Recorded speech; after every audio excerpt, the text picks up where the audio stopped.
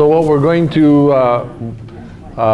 run through a little bit again is it's kind of a fast overview of the physiology involved, and so that I can just see the screen and know which screen you're looking at, I will walk out here and say that we're looking now at the scan of the attachment systems in the brain. The central green part would be the thalamus. That's pretty much where the information first starts its processing, comes up the brain stem. Most of the value systems in the brain are down in the brain stem, and we talked about them briefly, but they're influencing now. They've seen something go by that they think is what should be examined for personal relevance. If it's personal, the thalamus tends to respond, and then the little green spot in front of that is part of the basal ganglion, which often is referred to as the pleasure center in the brain, where the addictions and stuff like that take shape. Every time we look at it, we find even more complex functions going on in there than we thought were there before. But basically what it's looking for is this little burst of activity that says, yeah, this is an important person to me. This is an important something to me. So if something important comes along, it gets that little burst from the attachment center right there. Then the amygdala, who we've looked at, talked about a little bit before, level 2. This is a good, bad, and scary opinion. And it's connected out with all of the brain's library systems and stuff like that. It has pretty much a day and night on these two levels are on running most of the time. In fact, I think it's almost safe to say all of the time. Then we get up to level 3, which is the cingulate, and the information there is, sort of starts out in the back, and it works its way around to the front. So it's kind of this sweep of information is moving the information together. Now, as we're talking about the cingulate, that's where you get the mutual mind state. Are you familiar with that term, or is that kind of, who's new to the term mutual mind state? Here we've got enough people here to stop and talk about it. Earlier we called it contingent communication, and we also called it intersubjectivity. But mutual mind state is that state in which we're quite sure, we're thinking the same thing, or we understand each other. Doesn't necessarily mean we agree, but like right now, I was watching you nod your head, Jim, and if I were properly in a mutual mind state, I'm thinking he's agreeing with me. It might mean that his neck was itchy, and I completely misread it, right? He's trying to scratch it on the back of his collar, but because of his smile and a variety of all these other cues, I'm thinking there is a mind behind that face, and I know what's going on in that mind right now.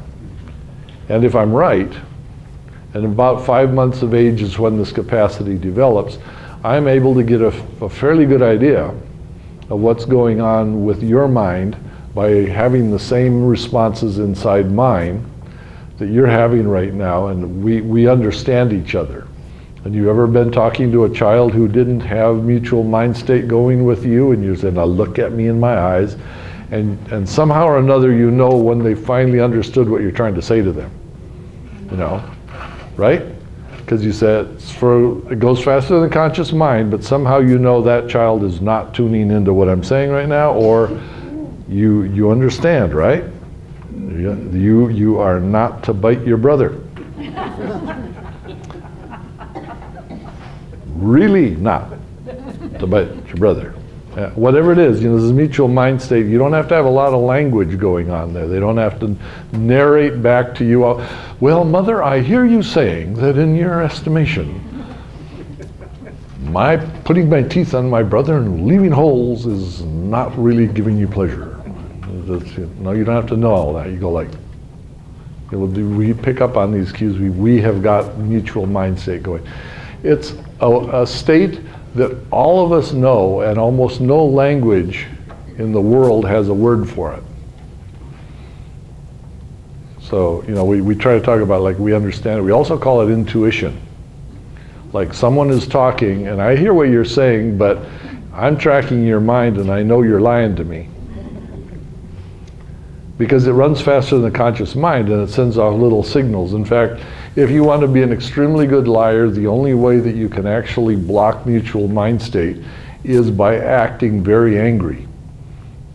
So if you put an extremely angry look on your face, you block so many signals that no one can actually track what's going on in your mind. So you can actually lie effectively about anything without, I mean, you can tell something that's so stupid no one will believe you. It doesn't mean that. But no one can track that you're lying because you've got such a massively angry overlay. And so people who actually want to con other people will get angry so that you can't really read any of their signals. And it's in case you need to con somebody, you've just been given a hint. But anyway, the yellow part right there, which we've ended up calling the mental banana simply because the first time that we did this diagram, we painted it yellow. And then someone says, oh, it looks like a banana. This is also the part of your mind that is most susceptible to poison. So heavy metal poisoning, lead poisoning, any kind of poisoning will affect this part of the brain, the yellow part, before any other.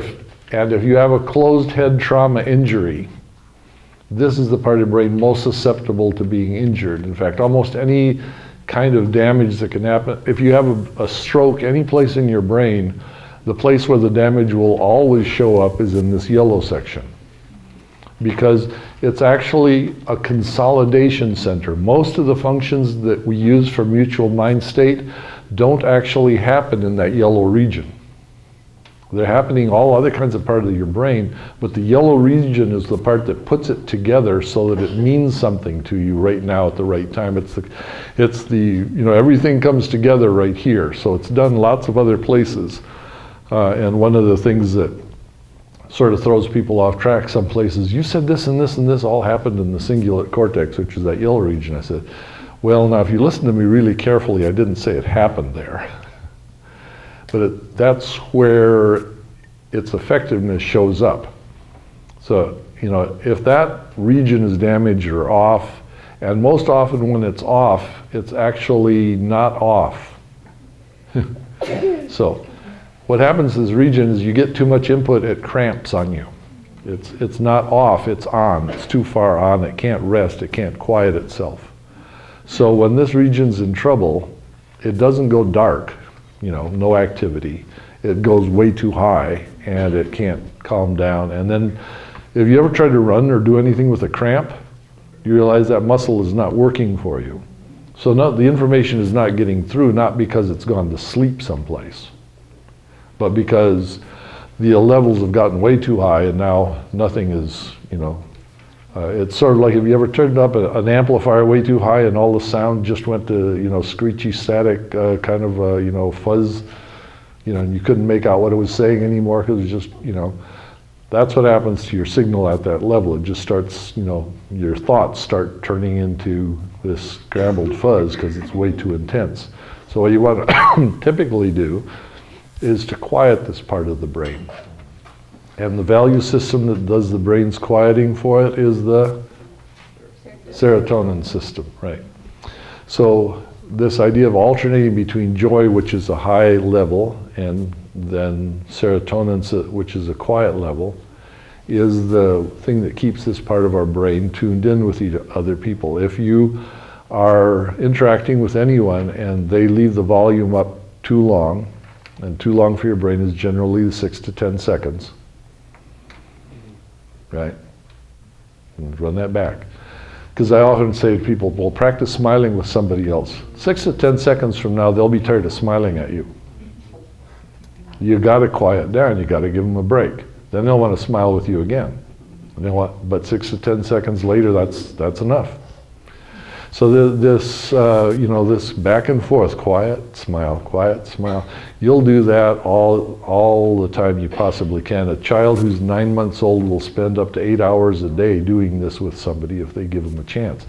Develop actually the most powerful nervous system you can get at that age, because it's when it's growing the most, and it will produce lots of joy signals and lots of quiet signals. Now, for the rest of your life, every time something is upsetting you or getting you excited, what you use is your serotonin system to quiet yourself down so you can keep yourself in a workable range. You don't cramp up. So by practicing lots and lots and lots and lots of joy and quiet, you end up with this wonderful internal control that says, yeah, I can have high energy, I can have low energy, and I can track yours. Because it's this mutual mind state. I do it by going up and down with you. And it starts by having the better, the stronger, the older brain, hopefully, help the younger one both to feel some joy, but more importantly, to have enough time to quiet down. It's really easy to get most people to smile, or most children to smile. It's much harder to get them to quiet down out of any kind of a state. So that's actually the side you have to work more. You have to leave longer time for quieting than you do for joy part if you want to be joyful. It seems sort of paradoxical, but this is the system that regulates it. So again, it is the most susceptible to damage of any sort, physical damage, like I said, closed head trauma, poison, all these, even strokes, they all begin to impact the system because it's where all the signals come together, and they have to be there at the right time and the right amount, and the right strength and the right relationship with everything else, or things jam up, they don't go through. And what people do if this jams up, especially at the front end, anytime you find somebody who's oppositional defiant, it's always the front end of this that's in a cramp. Because that's the part that lets you coordinate your energy with what somebody else wants to do. So I have to know how badly you want to do it, and when you want to do it right now, and feel like who I am and what I want to do, I want to add to what you're, all those functions have to be going together. Otherwise I just say you're pushing me. And if you're pushing me, I'm resisting. Very interesting thing also in the front is that that's the part of the brain that provides your motivation for doing everything. So when it cramps up, my motivation stops working. Interesting thing that was done with chronic pain. Are you the one that was working with the pain? Okay. You're probably familiar with this, and you probably know why I don't like this solution. But one of the things they did with chronic pain was they decided if they ablated, they cut out that front part of the brain, people were no longer bothered by chronic pain. Now they asked them, does it hurt? Yeah, it says it hurts as much as everything. But I don't care. So what disappeared was not the pain, but my caring about it. It doesn't motivate me, it doesn't do anything to me. One time I was taking nitrous oxide with this dentist, and he got me just the right level that he knocked out that part of my brain, and he extracted a tooth, and it hurt, just the most dramatic, painful tooth extraction. I could care less. Going like, wow, I've never felt anything as painful as that. And I didn't. Yeah, you could have gotten me to laugh or whatever else you wanted right there. I could care less. But I felt every bit of detail of that extraction that you want to have, because it just, just the perfect amount of knocking out my, do I care about it at all? So you'll notice that there's a lot of people who are actually depressed or something else, and they don't seem to care about life or what's going on. And if you scan them, you're almost always certain to find that this part of the brain is in a cramp. So if they did care, the signal isn't getting through. It feels like, yeah, so what do I care? Sociopaths obviously have that blocked for what happens to you, I don't care. Like, hurts? I can see that. Do I care? Yeah. Don't share any of that with you. So these are all functions, but remember, this is where they're consolidated. It's not where they actually may be done or originate. And then when all of that's done, it gets up to the right orbital prefrontal cortex, which I think most of us know, is nothing more than a street address. Right means it's on the right side. Orbital means it's by the socket or orbit of your eye. Prefrontal means it's not quite to the front. And cortex means it's on the outside. So when you get done with all of that, on the right side, not all the way to the front near your eye, on the outside of your brain, there's a spot. But it sounds so much better when you say right orbital prefrontal cortex, right? But then the other thing about neurologists is that they have a variety of different ways of calling the same thing. So they could call it the orbital frontal cortex. And you know, some of you came in a car, and some of you came in an automobile, and some of you came in a vehicle. And when we think of those words, we all think, oh yeah, well, it's all the same thing, right? And neurologists use these terms interchangeably. They know it's all the same thing, but those of us on the outside that are trying to figure out what they're talking about, when they say, well, this person said it was the orbital frontal cortex, and this one said the orbital prefrontal cortex, and and there's more terms than that, you see. And some people will say, well, that's, you're just talking about the limbic system. And others will say, well, that's outside the limbic system. Because again, that even when you're talking about different terms, not necessarily everybody uses the same limits. Like, does the limbic system stop right here at a gyrus, or does it continue around to here? Well, depending on your school of thought, you might say, well, no, I include this in the limbic system, or another one would say, well, I don't include it. That's actually the the higher brain function. And so, again, when we're trying to discuss these things, we stay with things like the mental banana.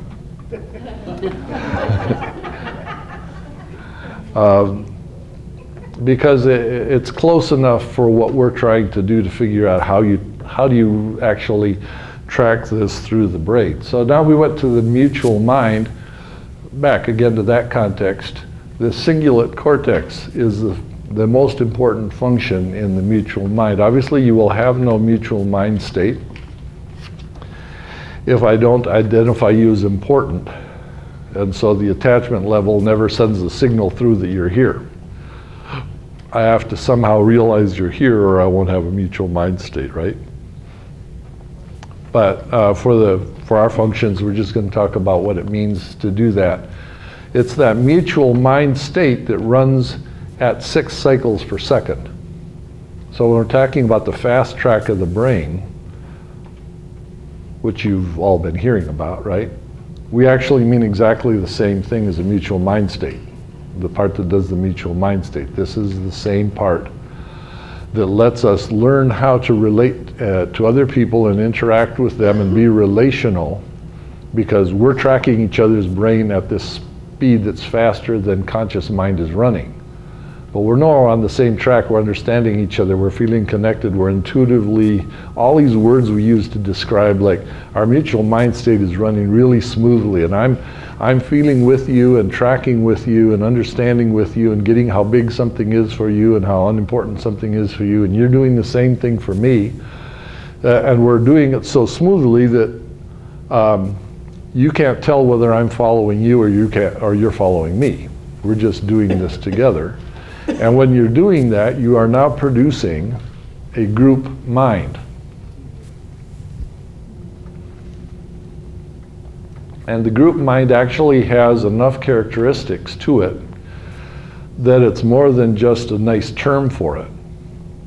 If during this time of mutual mind, I happen to think of something painful to me, I will not only have my capacity to deal with it, but I'll have your capacity to deal with it. Not 100%, but what you can do to stay with me adds to my ability to stay with this without cramping up myself. In particular, because I know I'm not alone, is maybe how I might think about it, but I have more dynamic capacity to process the signals of upset, because I'm using your mind to help bring me up and down, and you are sort of balancing me as I'm thinking through this. This is why so many times something that I couldn't think about or process by myself, if I could find somebody that would just understand and listen and connect with me, and it's never in the words, right? It's, they understood. Is this like empathy? Yes, That's another word for it. Except empathy, it's hard to understand empathy dynamically enough. But it is what we're talking about, empathy. Because empathy, we often think of limited to, I know what you're having for feeling. But this is the full-bodied empathy, you might say. You know, we're actually sharing the same experience together. I'm going through it with you. And that's, to some degree, how I read Paul saying, how can you go and be with a prostitute? Don't you know that Christ is so attuned with your mind that if you go to be with a prostitute, you're making Jesus go through that experience with you because he won't leave you. And how can you make Jesus do that to a prostitute? You can force him to do it because he won't leave you. But think about it. You really seriously? Because he's so attuned with your mind, he's going to have to go through this experience with you. You're going to look at pornography really seriously? Jesus is going to go through the whole experience with you because he's going to be a mutual mind state with you. You're going to be trying to ignore that, but it isn't going to work for him. You really seriously, you want to do this? Now let's just stop a minute and be aware that he's with you there. Because if you're going to do it, you might as well be aware that he's with you right there. And you're pulling him, dragging him through what's about to happen right here. Okay? So you want to get in tune with all of that. You know, the interesting thing is as soon as men start, or women, because by now in England the rates for pornography are the same between men and women, and it's expected very quickly the women will be ahead of the men. But if you're going to do that, once you start bringing Jesus through it and you're aware of Jesus in that mutual mind state, you know the appeal of this thing just drops off dramatically. It's like, I don't think I want to keep doing this. Because now I'm starting to be aware of what Jesus is going through as I'm dragging him through this. It's all fine while I ignored it and I thought I was by myself, but I'm not. So you have a very dynamic kind of a situation here with this fast track of the mind. It has control priority over conscious thoughts, so we can't ever keep up. But here's, again, an interesting principle, and that is that the more synchronized or alike our minds are, the less I can tell who's thinking. So one of the most common things that happens, for instance, is we do mutual mind state, my wife and I, around being angry. And we don't know who started it exactly, but I know I didn't mean to, and she knows she didn't mean to. But whatever it is that happened within, again, those 6 seconds generally, we're both pretty mad. And if you ask her, she said, well, you made me mad. And I will say to her, no, you made me mad. When actually our mutual mind state was amplifying what was happening between us, and we made us mad. But because we know that none of us willfully or intentionally was trying to do it, the best we can explain is it must have been something you were doing to me because I wasn't trying to do that to you. But since it's so mutual, right? The same thing that happens is that when we're trying to think God's thoughts and we're using a mutual mind state, we cannot tell whether it was God thinking or us thinking. It's so much like us thinking that it's like, I don't know if this is God or if this is me. That's actually not bad, that's the goal. We want to get to the point. You ever want to get to a relationship with somebody close enough that you could actually cut the track and you'd feel through light, you'd have the same reactions together? You know, it's like, you know, I feel the same way about my children that you feel about your children. You know, you feel the same way about, you know, we have these mutual experiences. We think, wow, this is a good relationship. We just, you know, we just feel together the same way. We think the same way. We respond the same way. That's what God is doing with us if he uses the mutual mind system. In the end, we will be thinking so much like he is right now, feeling so much like God is right now, that we won't know if it was us or him. In which case, neither will anyone on the outside. And that is actually perfect. But for the average Christian who now doesn't know if it's me or God, because I couldn't keep up with this consciously, we used to get all this anxiety, like, well, how can I know? You mean consciously? Nope, impossible, can't do it. can your right hemisphere now? Does it feel peaceful? Does it feel joyful? Do you feel glad for God's presence right now? And you're still thinking that? Well, there's a pretty good chance then that God's mind is working with you, and that way it's coming out of you has a lot of God content in it. Now, who else has got contact with God's mind right now? Let's look at them and on their faces and see if they're getting the same message and same understanding, and they're, you're connected with God, you're hearing this, so all of us together. Now, my mutual mind can do with only one person. But if we're all doing the same person and we're getting the same signal, then when you put it all together, so we're all peaceful, we're all joyful, we're all feeling connected with God, we all want to thank Him for this, pretty good chance that what we're thinking now as a people is pretty close to what God's thinking. And that's actually how we're supposed to function. Whenever we lose our peace, we go, uh-oh, someone's lost the signal. Let's help them get it back. Right? That's a different way of living this out, but it's it's what happens if God uses the fast track and this mutual mind system. Now, if we go on to say that the mutual mind system is the only system that's capable of changing our identities so we can become a new person, I'm even more interested in whether God's going to use it or not. And you see where this is going different than common theology?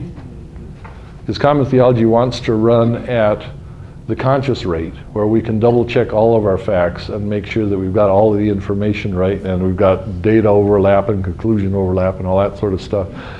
And that's good for error checking. But it's not, if we're not getting the kind of identity change that we need, we should use that system to make sure that we figure out why we're not getting identity change. But my guess is that God didn't design the system just so that we would have better emotional experiences and then not plan to use it Himself to build up our identities the way He designed it so that our parents could build up our identities. It just makes no sense to me. Now, I can't give you a Bible verse exactly to prove that. But what happens when you're doing a mutual mind state is it shapes the new mind in us based on who we love and share mutual time together. So because we're running this too fast and we're sharing this overlapping, I start getting the same responses to things that you do. If I share time with my wife enjoying the stuff that she enjoys, just like my daughter-in-law throws up to the blue cup now, I start to respond with joy and appreciation and to the things that my wife enjoys and appreciates, because I'm doing a mutual mind share with her and my brain starts doing the same chemistry, right? So when I went to meet her family, who I'd never met before, right, because we just get married, right? All of these faces are strangers to me, right? Will my dopamine system go, yeah, look at you, it's Aunt whoever. What? Like, who's that? But if I'm tracking the dopamine system that I'm in love with, when I watch her response to that aunt, something in me starts going, wow, those two really like each other. I'm drawn into it. It's like, it isn't too long before, if I follow this and I keep going through this pattern, every time I see that ant, my face starts to get a smile. And it's not just because I'm trying to put one on, it's like it's there. It's like, oh, there she, Aunt Minnie.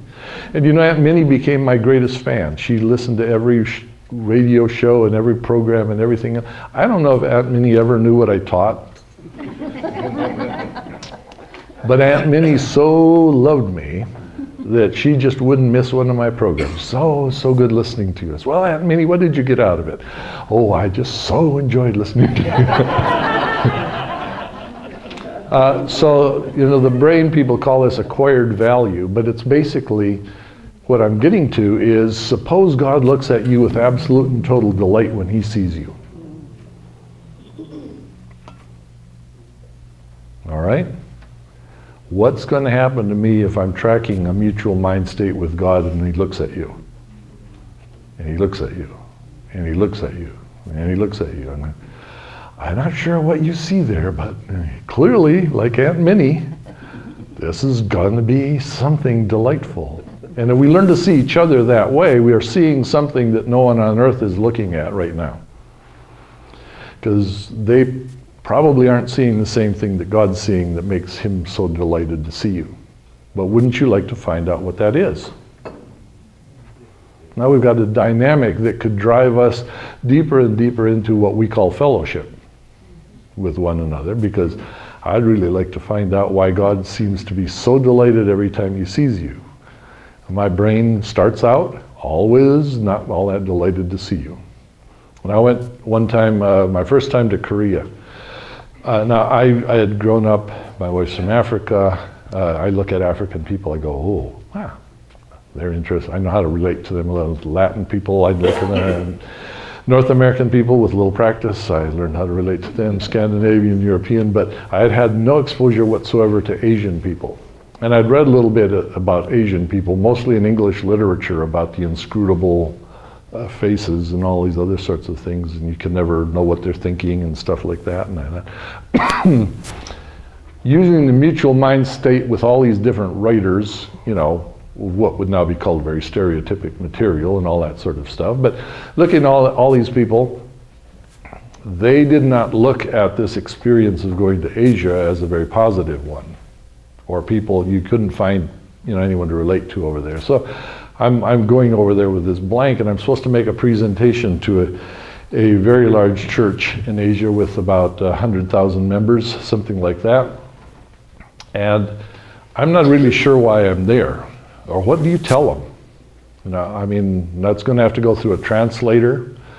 One of my friends who uses it, he says he used the word interpreter, and he says they're interrupters. I have to go through an interrupter. Talking to people whose culture I have no knowledge of whatsoever, and I'm supposed to, you know, be brilliant and useful, and I'm thinking, I don't even understand who I'm talking to. How am I supposed to be brilliant and useful? And so I was trying to do a mutual mind sight with God, like, I know you got me into this mess. What do you want me to see? And the answer came back rather clearly. It's not always real clear, but this time it was real clearly. It was a thought, but not a thought in the sense of a conscious thought. It was like an awareness. So I'd say it's, you know, the fast track kind of awareness. And how I would put it in words is, I want you to meet your family you've never met. Right? This is what you're here for.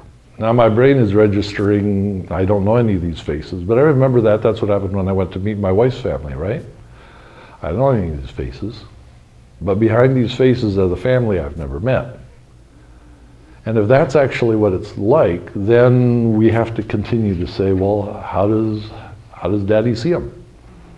Help me to see what you see here. And when you do that, then all of a sudden all kinds of barriers come out of the way.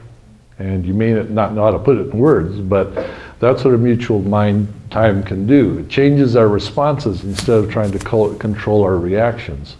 So in fact, once I was looking at these people and something inside of me says I'm looking at family, something inside of me actually responded different to meeting people as I walked down the hall. It was sort of amazing to look at it, like, how did that change? But if you are walking up to somebody going, I know we're related, I'm not sure how. With that framework in your mind, your responses just change. You're not like, okay, what am I going to say, and how do I communicate since I don't know the language? All those anxiety things, it's like, well, they're still there, sort of, but it's like, okay, now, who are you, and how are we related, and what does that mean? The brain is already doing something very, very different. You see, it's changed my initial response in a way that I couldn't have intentionally done it if I just wanted to try to be that way. And it finds and activates undiscovered identity. So one of the things that happens again at the right orbital prefrontal cortex, the blue spot up at the top of your brain, is mostly mirror neurons. in the identity section of it. But they're unable to, as Shaw would say, your identity center is unable to look at itself. You only can understand who you are by looking in the faces of the people around you and seeing how they see you. That's how the mechanism is set up. So we see ourselves, or we understand ourselves by how others people see us. Now, to give you an example, I've always been the family dummy.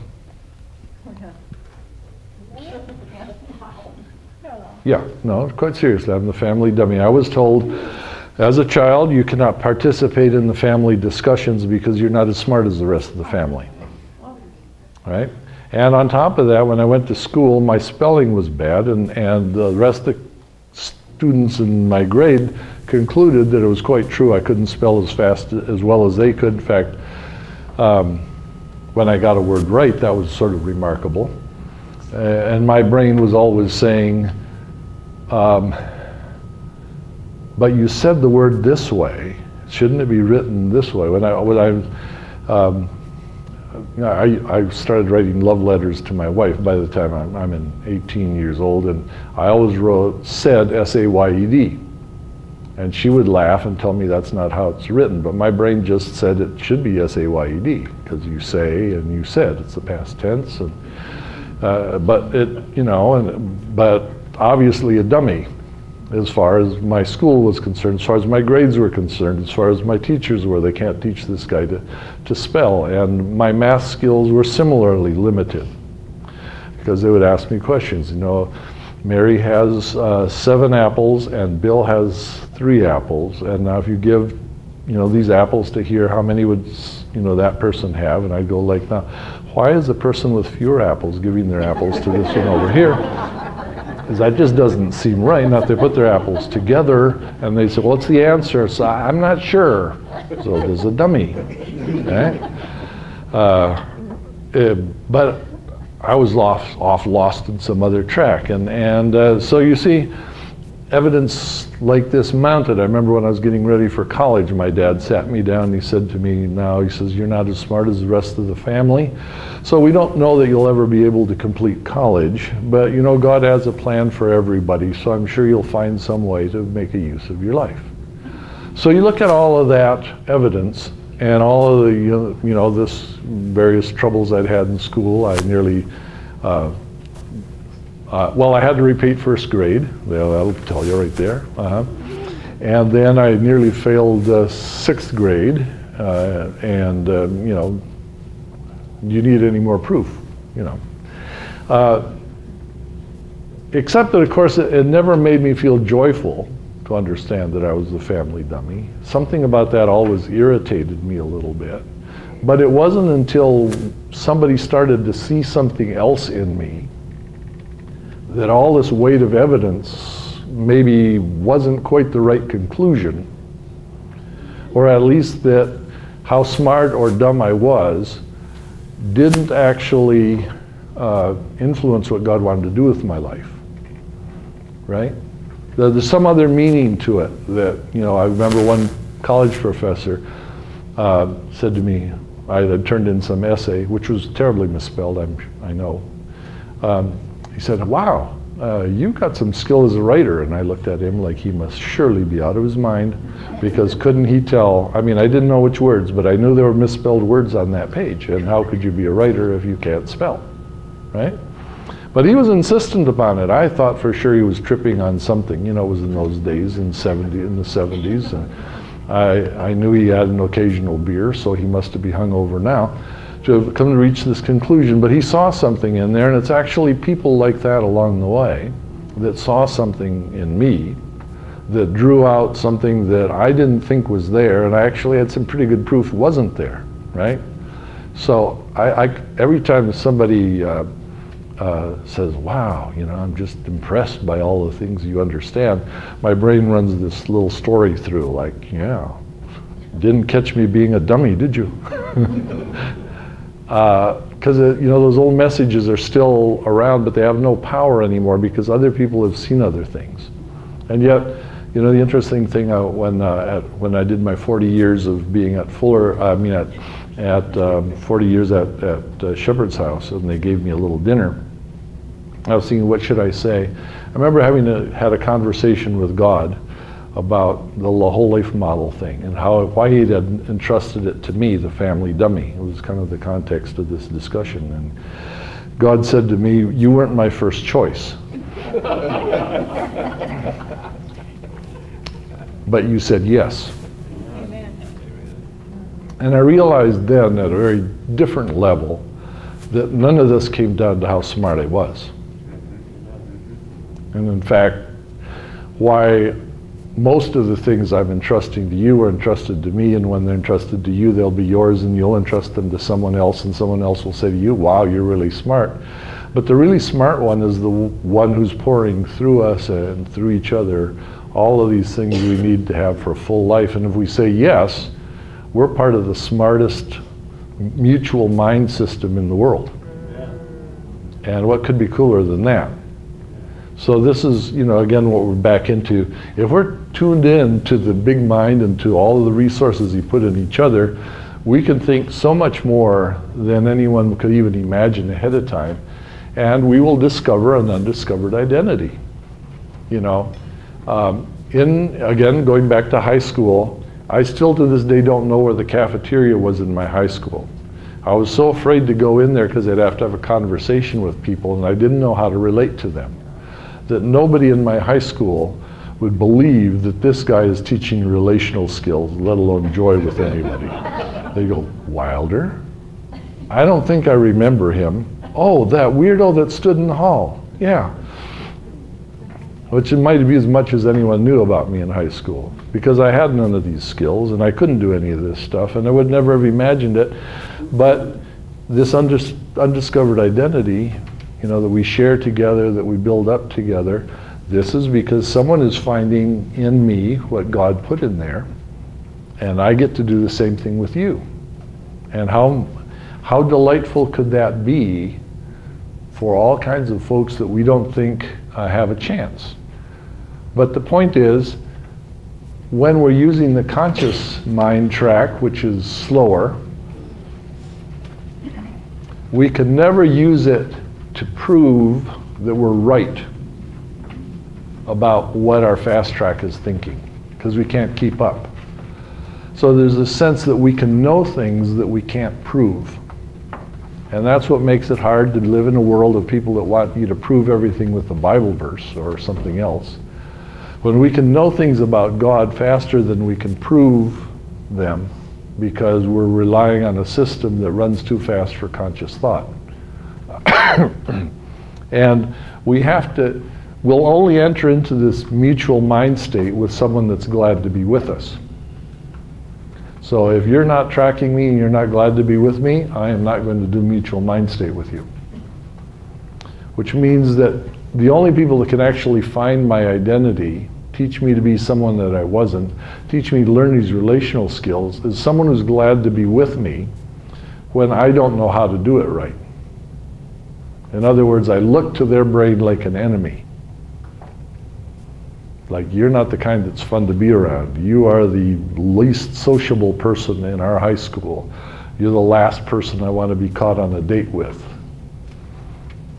Right? Only someone who's glad to be with me can teach me something else. So we must be people who come in glad to be with somebody that no one else would be glad to be with. Someone who basically, to our mind, is our enemy. They are an alien, unpleasant experience to us. They don't know how to do relationship. Why would we be glad to be with them? Our brain won't do it, straight up. Because they're not glad to be with us. They're in fact annoying. On a good day, they're annoying. Unless we happen to see them the way Dad sees them. You're glad to be with them. And if you acquire that value for me, my mind can actually be glad to be with you while it's figuring out why. I don't know why Dad's glad to be with you, but I can see it on his face. He looks at you and goes, yeah, that's my boy, that's my girl, like right there. Like, I want you to get to know them. Yes? Okay, so I think what you're saying is that if we don't enter into joyful, mutual mind mind states with other people, we're not going to know who we are.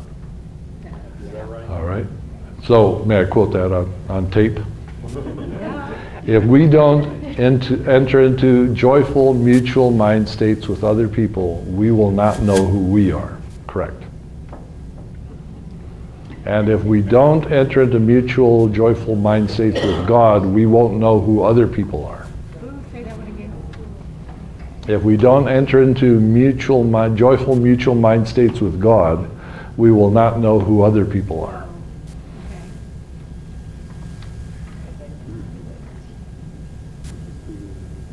They'll just be the enemy. Well said. Now they often think that we're their enemy too, right? But we don't take that very seriously. In fact, if we look at Dad, we don't take it seriously at all. Because when he looks at them, he doesn't see his enemy. So, and when he looks at us, he doesn't see his enemy. So why should I buy into the fact that you think you are? Like, what's the validity of that? You're clearly crazy. You need to be able to see what we see around here, right? And then now really everything else we have to say is done. Because it's all an outflowing of that particular dynamic right there. And we have to get used to the fact that we'll never quite be aware of what's happening in the fast track. It'll always be a little bit out of our reach. So we can never prove that what we heard was God. We can never prove that we exactly understand who we are or who you are. Because we didn't get to that deductively. Our deductive mind is trying to catch up with what we're learning and what we're seeing and what we're understanding and what we're sharing from these mutual mind states. But what we can be quite sure is that if we got it wrong, we won't have peace. Because the fast track of your brain actually puts everything together. And if everything fits together, it's all in the right place at the right time in the right amount, and all the information, all the pictures, all of those things fit together coherently. It's synchronized, is what we would call it. So that picture, just everything about it seems true and makes sense. We feel peaceful. We go like, wow, no, I just know. I just feel peaceful. I do, yeah. I can't explain it to you, but I have a peace that passes understanding. I just, I just know. I understand these things. And because there's two ways to achieve that. I can get to a peaceful place if I make everything agree with me. It's called narcissism. But here's the fun thing about that. It doesn't produce peace for anybody around me. I can be completely sure that I'm right and everything I see about the world is just the way I said it is, and I can so harmonize every thought with my own that I am completely convinced that I am the one that knows and I am the one and that everything is, but not a person around me is going to go, wow, that really just fits for me. They're all going to go, I don't know, it's annoying. Are you going to tell him? I'm going to tell him. So you cannot, this is the wonderful thing about it. You can maybe make your universe all agree with you, but you can't get any other mind to go along with it. You can maybe get a couple minds to cover it up. You can get a few people that have vested interest in making you think you're right. But if you get down to their heart of hearts, inside they're going like, nah, he's full of crap. They won't say it. Did you ever watch them walking behind, the center of the universe? And they're going, yeah, this guy's full of crap.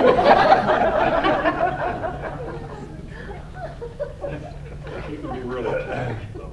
You can be real attached, yes. Oh, yes. Your attachment center doesn't really care. I mean, it's this is my person. I'll follow them to hell. But it's the process still doesn't bring shalom. It doesn't bring peace. And so we were thinking, where is this synchronization in the Bible? Until we started looking at the word shalom. And shalom actually means everything in the right place at the right time in the right amount, so that both God and people look at it and go, that's right. And the interesting thing about the brain is there is a spot on the right brain that's right above the ear out here in the temporal lobe, which happens to be connected to the banana inside, so it's got a banana function, but it's actually out on the outside. That is the part of your brain that looks at things and goes, that doesn't fit. Something about that doesn't add up. And when that signal is on, something about that doesn't add up, you can change your mind. But if that signal is off, you can't change your mind. So if in fact damage that part of the brain, you will maintain the same opinions for the rest of your life. You will not be able to change your mind about something. You'll be locked into everything that you believe just the way it was at the point that that part got damaged. But the nice thing about it is that, provided that you still have your brain there, if you have been thinking anything that isn't true, that doesn't shalom for you, as long as it doesn't shalom, it's always open to change. It's always looking for a potentially better explanation that would shalom. Now, change doesn't always mean it's better. I mean, I can go from one bad explanation to a worse explanation. That's possible. Well, the worst explanation won't shalom either. And we're talking explanation about who we are. Not talking about explanation about dark matter and physics and whether or not colliding neutrino stars do stuff like that. We can let a lot of that information just float right past us and we don't really lose our shalom. But you want to talk to me about who I am. You say, well, you know, you're mostly a worthwhile person, but this part of your life, you know, neither God, saints, nor angels would like, and you know, and you really despise that about you. If I can prove to you that you've been doing all those things, it'll feel totally true to you, but you won't shalom about it. Every time I bring it up, you won't go like, oh, finally someone that understands me. I just feel so close. And it'll always be open to something that would make better sense. It's a closer part of truth. And once you have that, this is interesting even about trauma. Once you've processed the trauma to the point where you know who you are and what you and your people would do about that trauma, if it ever happens again, you are not traumatized because you know who you are. And you can do that to me again if you want to, but it isn't going to change who I am. I'll just hurt because that's who I am. I'm a person that hurts about that kind of stuff. You know, you can't do that to someone with my kind of soul without getting a lot of pain. I'm not going to deny that. But you know what? I'd like me a lot less if I didn't hurt about that.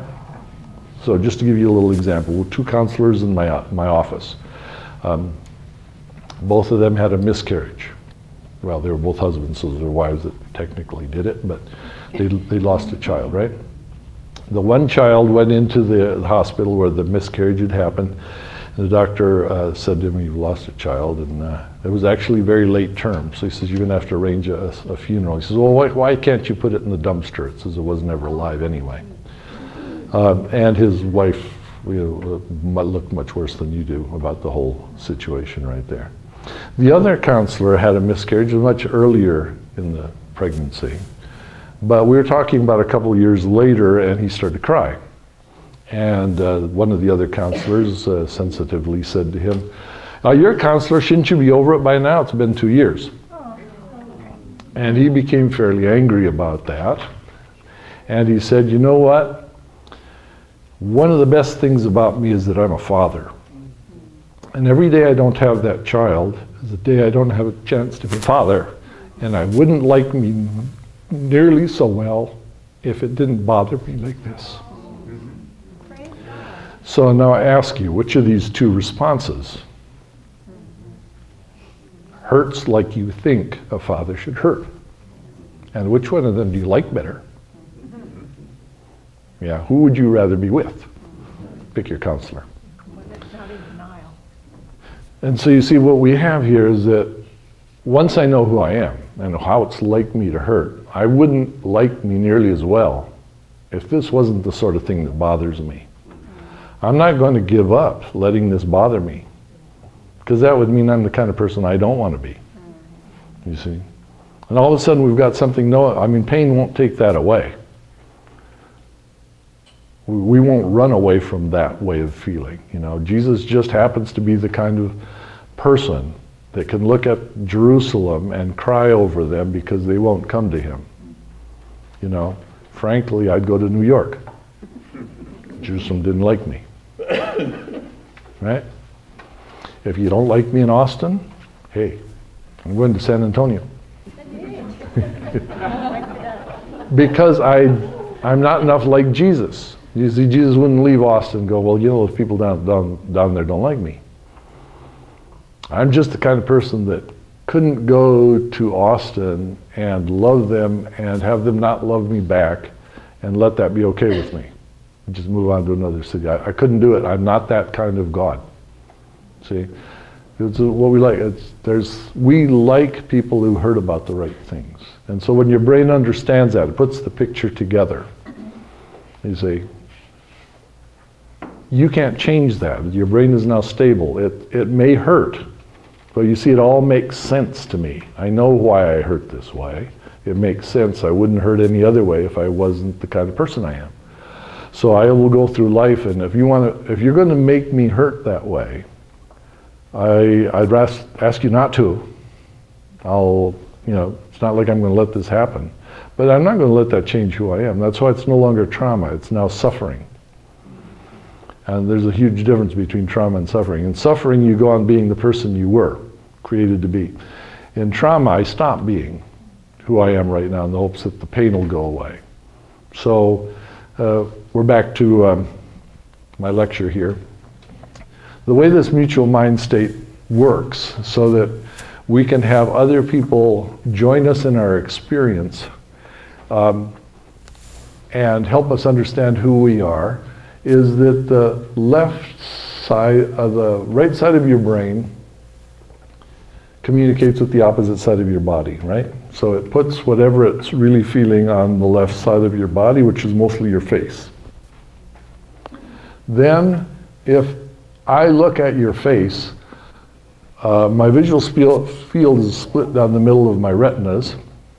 So the left side of the retina of both eyes sends all of the information to the right side of the brain. So when I'm looking at you, all of the information about the right side of your brain, which is on the left side of your face, is going to the left side of the retinas of my eye, which is going to the right side of my brain. So it's a very interesting way that the brain flips sides back and forth like that, so that the right side of your brain sends a message directly to the right side of my brain. If I look at my own face in the mirror, it gets flipped backwards. So the right side of my brain gets sent to the left side of my brain. And in sense of this kind of communication, nothing happens. That's why I can't build joy by smiling at myself in the mirror. I can go in there and look and smile and like, okay, you ready to quit yet? Oh, lettuce in my teeth.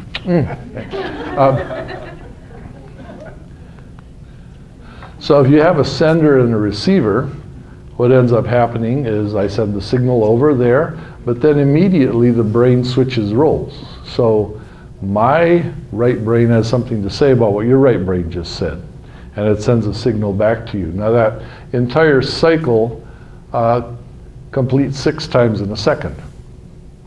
So that's what we mean with it's a sixth of a second. It sends a message to you, you send a message back to me, that's a sixth of a second. I'm already sending the next message to you before my conscious mind has had the first awareness that anything is happening. Remember, that takes a fifth of a second. So you're getting my second message and I don't know that we're talking yet. This is why it can synchronize brain activity. This goes so fast that your brain and my brain soon start having the same reactions. We start creating the same chemicals, because in order to feel the same thing, we have to create the same, so it's joy chemicals or anger chemicals or fear chemicals or whatever it is.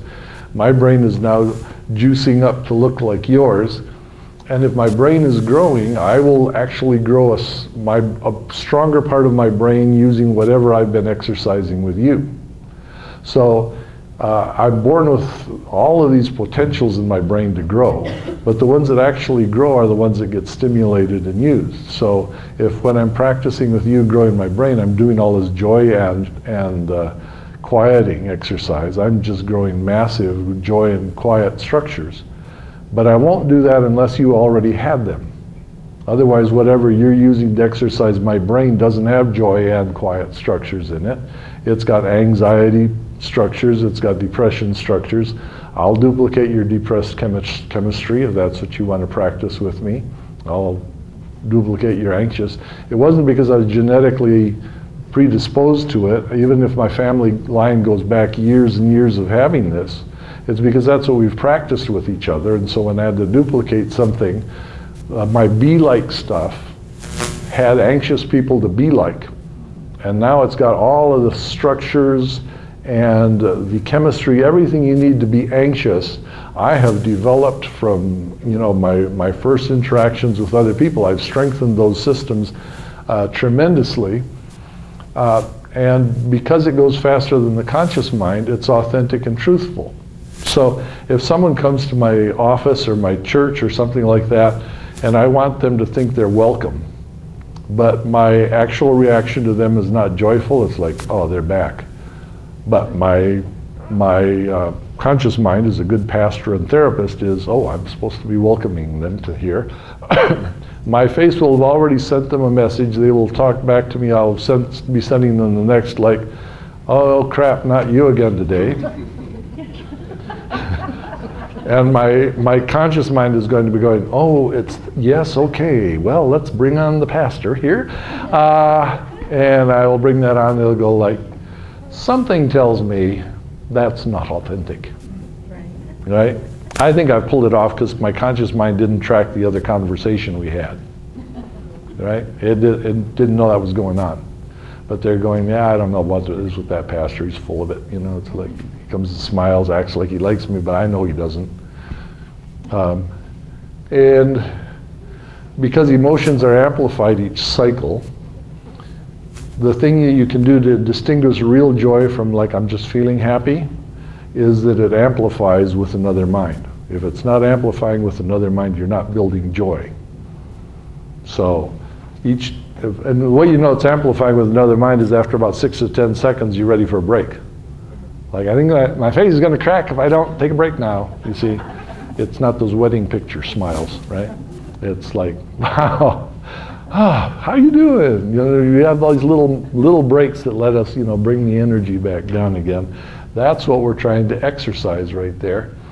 And everyone is subjectively experiences produced by the other. So you'd say, well, you're making me smile. So no, you're making me smile.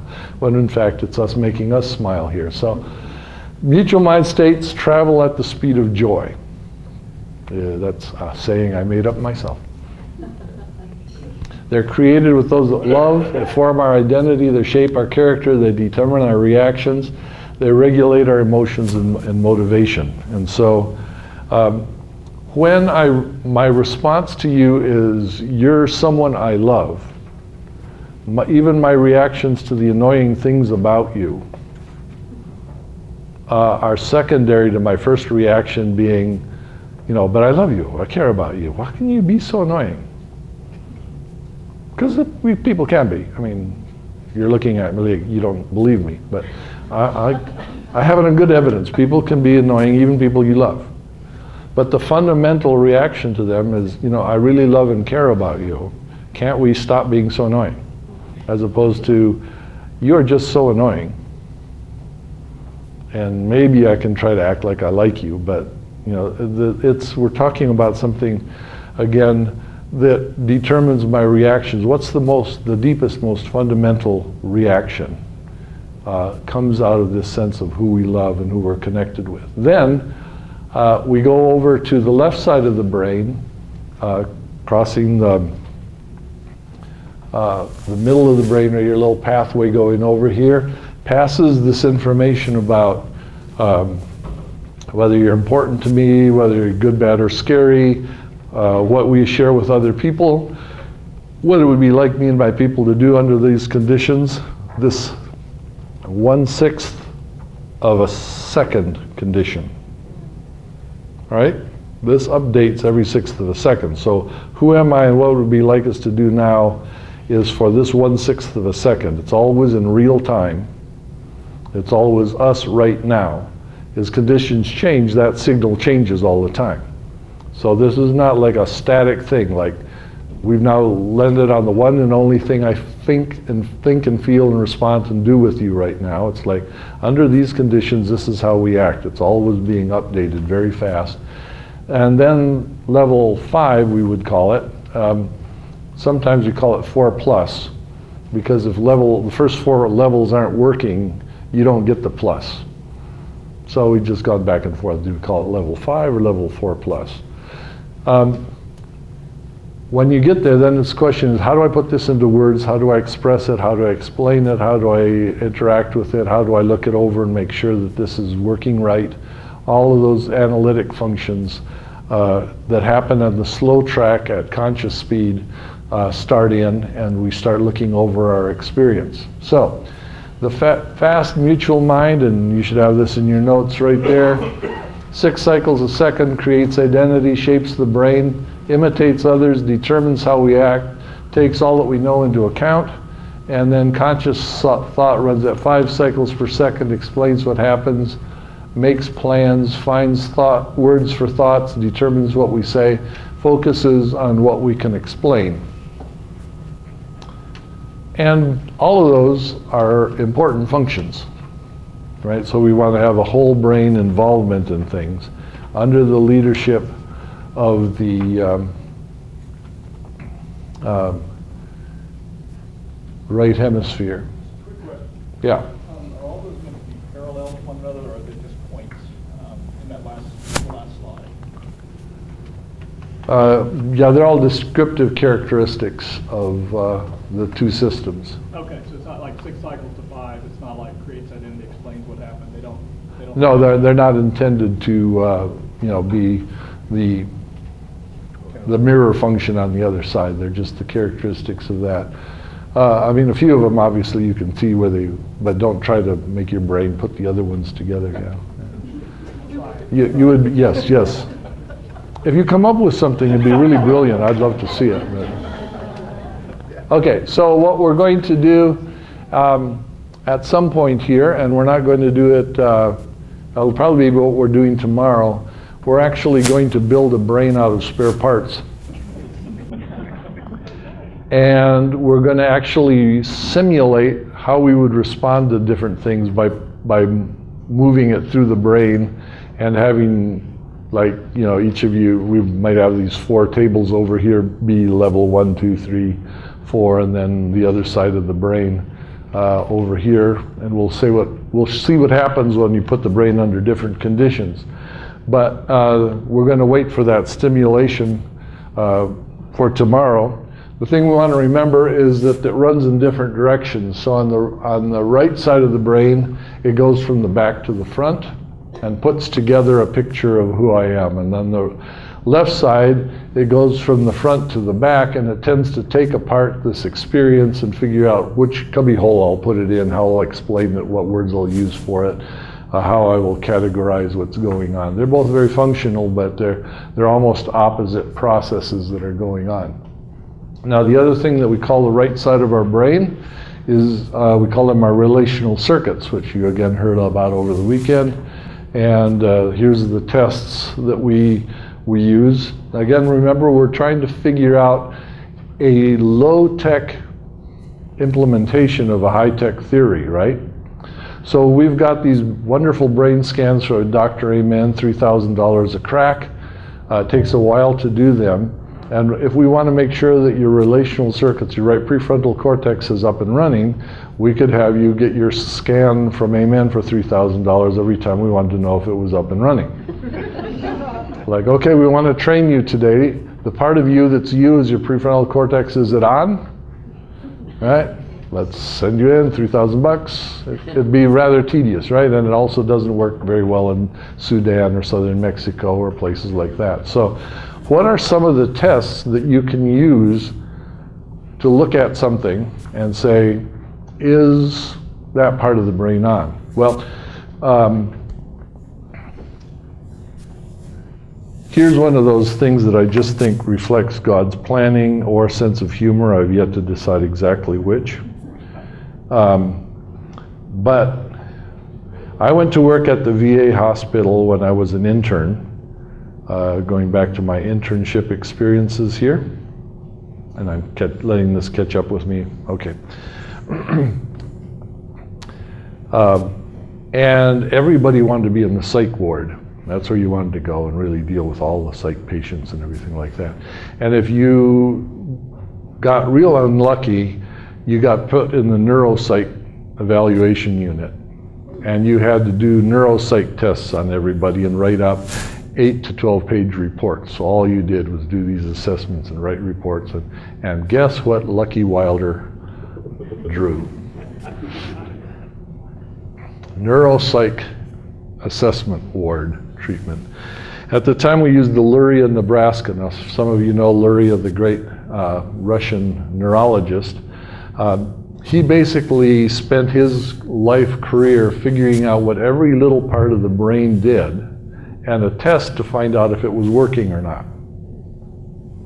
So we would do things like we would put 4 different objects in a cloth bag, and we'd have someone reach in with their left hand and identify the objects, and then you put them on this side, and we had hundreds of these tests, down to the pitch tuning forks and everything you wanted to test the nervous system.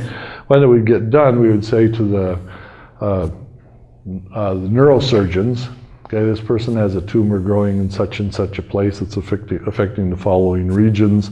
See if you can find it on the X-ray machine. And if not, here's where you go do your surgery. And then after they did the surgery, they'd come back to us and we'd do an assessment to find out how many other things they damaged that they didn't intend to when they went to do the surgery.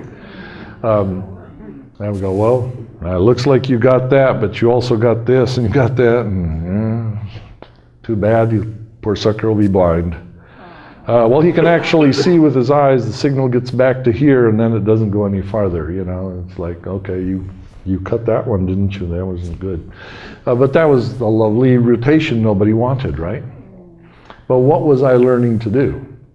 I was learning a really low-tech way of identifying if any given spot in the brain was actually running or not. Was it getting a signal? And what sequence did they get through? Because if it went to here, and you said, well, I got it this far, but it didn't get over here, the damage was in between them, right? Well, there's a few things that the right orbital prefrontal cortex does that no other part of the brain does. And so if you can check those easily enough, if it's on or off. It's kind of rough, because every part of the brain can be sort of on or sort of off. But if you can sustain it over time, like a few minutes, it's pretty well on. So even those things you can check on. So one of the things about the right orbital prefrontal cortex is it's the only part of your brain that can tell you how something is feeling in your body right now. Now again, it doesn't do that directly. There's other systems involved, right? But it can tell you what's going on in your body. So what I would do then for a simple test is let's think of something you like and tell me how it feels in your body when you're thinking about that. Something you appreciate, something you like. Think of a coffee or anything you happen to like. Now can you feel what it feels like inside your body?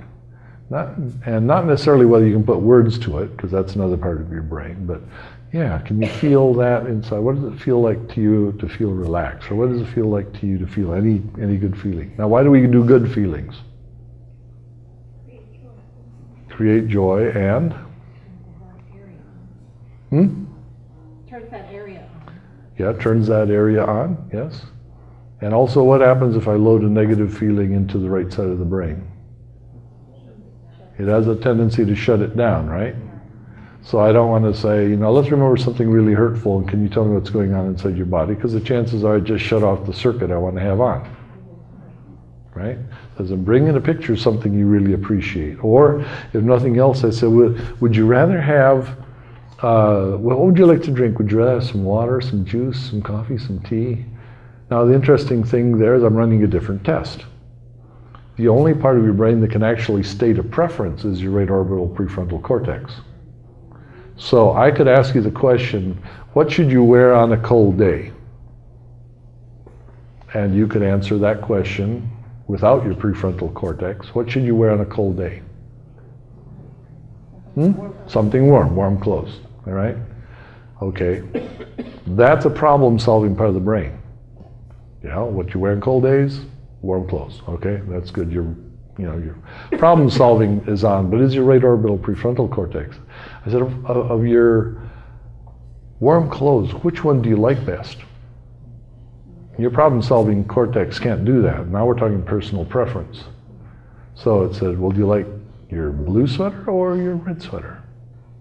If you say, well, I think the blue is warmer, then I still have a pretty good chance that you're just answering what's the warmest thing to wear on a cold day. You're not asking which do you prefer. If I said, well, what do you really like about, do you like anything about blue? Oh yeah, man, I like blue is like my favorite color. Anything that expresses a preference, I'm now activating this part of the brain. I know your right prefrontal cortex is on, or you couldn't answer that question. See, these are very subtle tests, but if you want to go again to Sudan, can you ask people of their preference? Do you prefer a mango or a papaya? Oh, I like mangoes. Well, for this moment, you have your right orbital prefrontal cortex on. I said, well, what does it feel like inside when you get to drink something? Oh, that's, you know, cooling and refreshing and all that sort of. Now, I know we've got this system running. Saved me $3,000 in shipping it off to Dr. Amen. Now, when you actually go out to teach somebody, do you teach them all the reasons why we run these little tests? And the answer is no.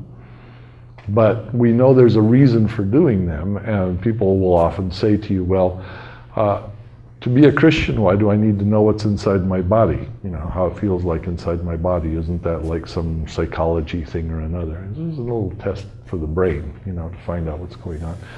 But again, this is the context of trying to do these. So the relational circuits test, I want to make a problem, person, or feeling go away. Okay? The go away is the reaction of level 2. That's bad and scary, I just want to go away. If that's dominating, you know you're not getting a lot of prefrontal activity. I don't want to listen to what other people are saying. You're saying nothing, level 3 is not up and running. See, because if I want to really listen, I want to know what's going on in your mind.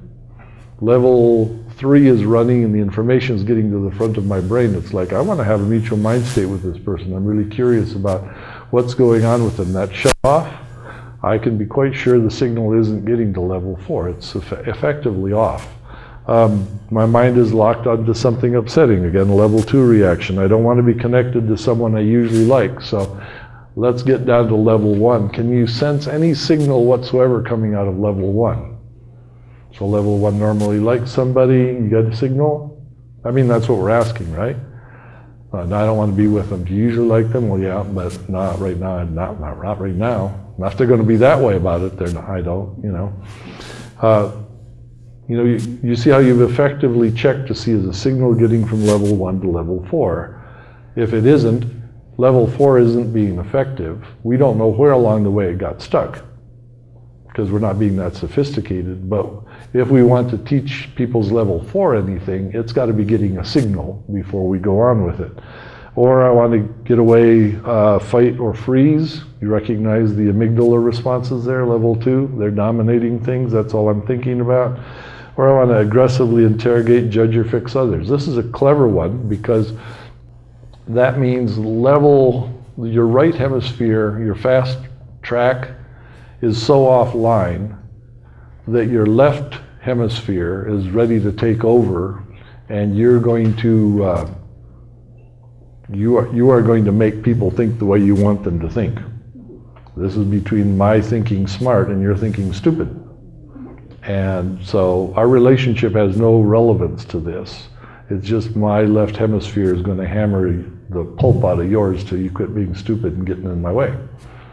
So we know right hemisphere is down for the count, or you wouldn't be having this response. So these are how these tests are actually designed to work, and why they're they're affected. But you notice they're all slightly different tests for looking at the same system and knowing, is a signal getting through? Can you detect it?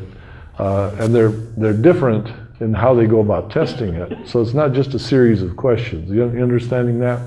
But they're all ways of trying to find out the same thing. Have I got my right hemisphere up and running in the way that I need it to be? So